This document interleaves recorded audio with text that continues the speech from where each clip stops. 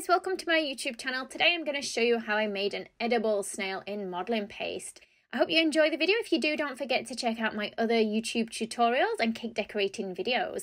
So I'm going to start with some modelling paste. Now I've got a fairly pale colour and I'm going to use the Ceratino modelling paste.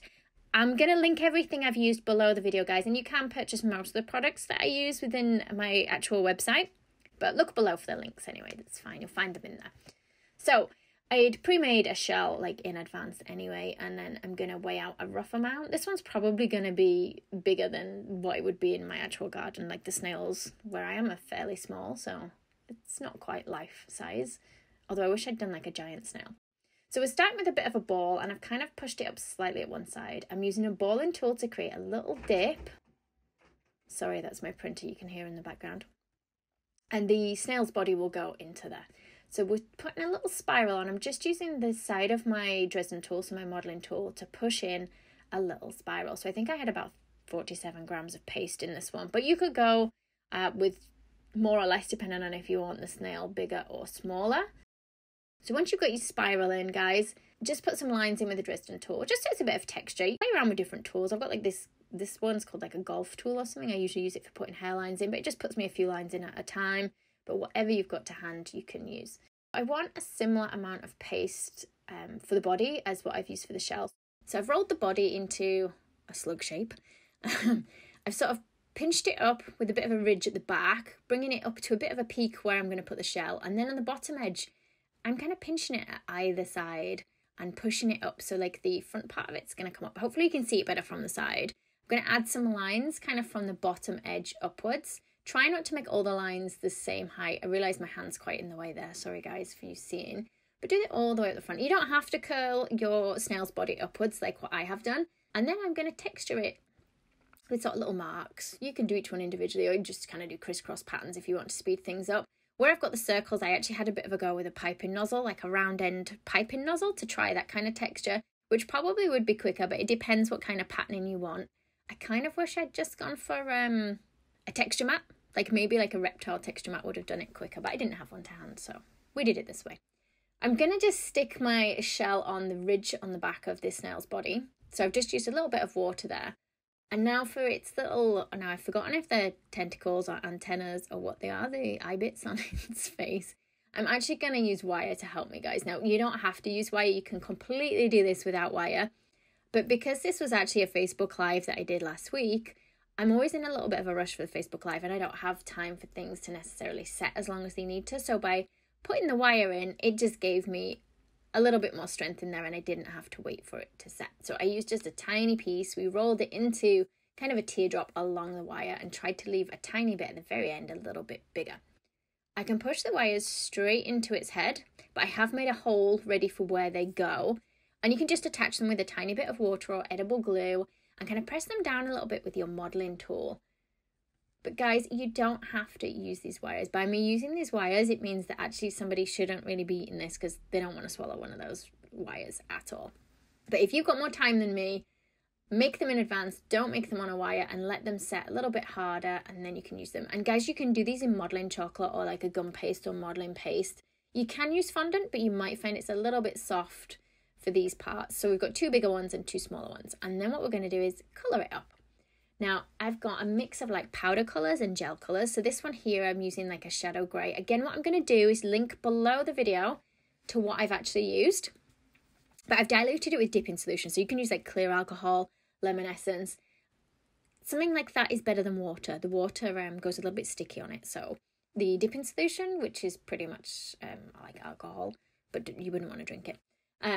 It evaporates pretty quickly, meaning my snail's going to dry fairly fast. But because I've got it fairly diluted, so it's not a thick paint that I'm using, and it is food colouring, sorry, rather than paint, so it is edible. Not that I'm going to be eating this one. It kind of runs into, you know, all those creases and cracks that we drew in earlier at the beginning, making it look darker in those areas. And of course you could go with whatever colour you want for the snail. So I've got some pictures in the background that I'm kind of using for guidance, but mine still doesn't look anything like any of the snails in the background, but it's fine. They still help me. So I'm going to go a little bit darker just around the edge of the coil. Again, I apologise, guys. I think I sometimes put the camera at a bad angle and my hand really does get in the way of what I'm doing. So I don't want to go dark on the shell on this one. I was a bit undecided whether to go for like a swirly shell or almost like a kind of, I don't know how to describe it. I want to say tortoise shell pattern, but that's what's on a cat, isn't it? Rather than a snail's shell.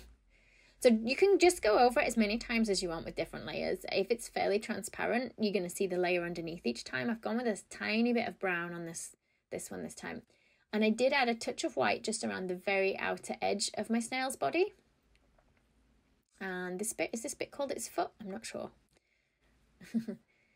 But because I've kept a fairly pale coloured modelling paste underneath rather than going for a dark colour to make it in, it means that when I'm painting it on, you can kind of see through. It looks a little bit transparent-ish, slightly, on its body. If I'd have gone for a really dark colour underneath, you wouldn't see any of this painting work. So that's why I went for a light colour. So I've got a second shell here because I wasn't sure which kind of pattern to go for. So this one you could do much darker if you want. This one I'm going to go for, I think this one was, was it chestnut brown? I'm going to link below. I'm voicing over it now. I actually made this last week in the Facebook Live. And my memory doesn't last very long, so I've kind of forgotten what colour I used last week. It actually looks like caramel ivory colour that I used. I think it is caramel ivory. You can just blend it out a little bit with your brush. And this is the second snail tutorial I've actually done on YouTube. I have another one that's a bit more cartoony, so if you don't want it to look ultra realistic, or you're struggling with those little eye or tentacle bits, or put in your comments below what they're actually called, because I don't know the name of these things. I should probably look it up, shouldn't I? But yeah, if you struggle with them and they're a bit thin, you might want to go for something a bit more cartoony that's got kind of bigger eyes. And I do have another video for the other one that I did. I did it a little while ago. That other one was in modelling chocolate. And I'll put a link up in the corner so that you can get to that video or tutorial fairly easily. So I'm using a darker brown now to kind of paint on a little mottled effect. But you can have fun and put all kinds of patterns on. You don't have to go for something that's realistic. You know, you put stars and hearts or whatever you want on it. I feel now like I should make some with fancier patterns. So I've swapped from using the food colours for painting, and I thought maybe drawing the stripes on would be easier with a pen. So this is an edible pen. Again, I'll put links to them below, but they are available in my website, on my website even. I still don't have a steady hand, so they're not very neat swirls that I've drawn on here, but they're okay. I think they will do the job. And I need to think about what kind of cake this is going to go on. Would you guys like to see me make a cake for it to sit on? I'm thinking maybe a toadstool kind of style, something like that. So just go over with a bit more shading. Anywhere that you want it to be darker. Again, keep it fairly diluted at first. I'm just going over with a little bit more food colouring, painting on this time just to darken those stripes because my pen only goes to a certain depth of brown. But you can use the edible pens instead of paints if you prefer, guys, if you find that a little bit easier. Or like me, you can use a mix of both. So there it is, all finished. So this one's the Serratino modelling paste, but don't forget you can do them in modelling chocolate, and do check out my other snail video that I have made. So I hope you enjoyed this one, guys. If you did enjoy the video, don't forget to subscribe to my channel and like this video. Thanks so much. Bye. If you liked the video, be sure to hit the thumbs up button and leave me a comment below. You can see more of my tutorials by clicking on the images on screen now. If you haven't already, make sure you click the subscribe button to stay up to date with my future tutorials. There are also links in the description box below where you can find me on Facebook, Instagram and more.